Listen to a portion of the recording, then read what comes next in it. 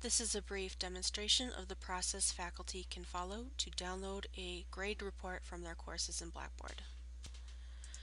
So in your course in Blackboard, you'll go to your course's Full Grade Center. And in the Full Grade Center, once you've got grades assigned to students and you want to create a report, you can go to the Reports menu and go to Create Report. On this screen, you can give this report a name, and then you can choose what options you want to include in your report. So let's say I want to include the date, the course, and I'll run this for all students. I do have the option if I wanted to run this for individual students to capture an individual report, but for this example I'll just choose all users.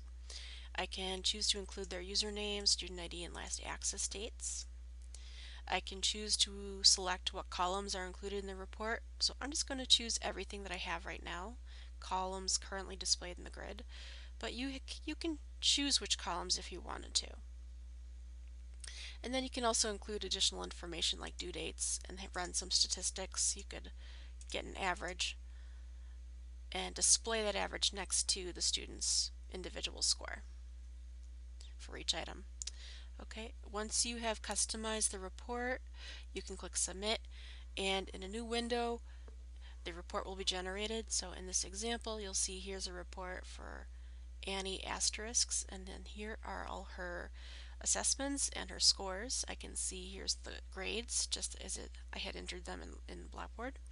I see a column for their due dates, if there's due dates associated with the assessments, and then a comparison. Here's her grade, and then here is the course average grade, like so. And from here you can either print this from your browser or save this as a PDF. Most browsers, when you print, you can push Control P on your screen and you can choose how you want this to be printed. So if you wanted to have a hard copy printed to paper, you would select your printer.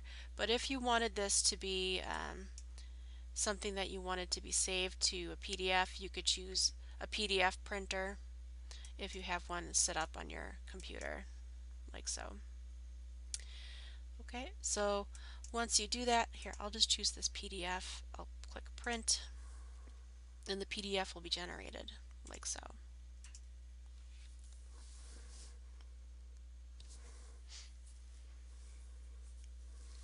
So this is valuable for your records in addition to an Excel download. So here is an individual report for each individual student on a separate page.